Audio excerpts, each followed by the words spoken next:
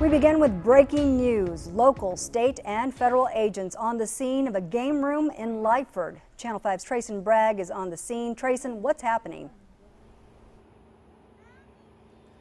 Well, Dina, this is a very active scene here. We're in front of El Toro Dance Hall, as you mentioned, in Lyford, located just off of Highway 77. Let me show you exactly what's going on behind us, Dina. This is, as I mentioned, a very active scene. DPS is here, as well as Willacy County Sheriff's Office and Homeland Security. Now, if you can see through the fence there, you can see that these agencies are working some sort of raid in this business, and they have about 12 to 15 people detained at the moment. We're not sure what role those folks play in the raid that went on here. Also, another business about a block and a half away is also somehow involved. Authorities are as well at that business. We've reached out to DPS and the Sheriff's Office, and we were told that HSI is the lead agency on this investigation.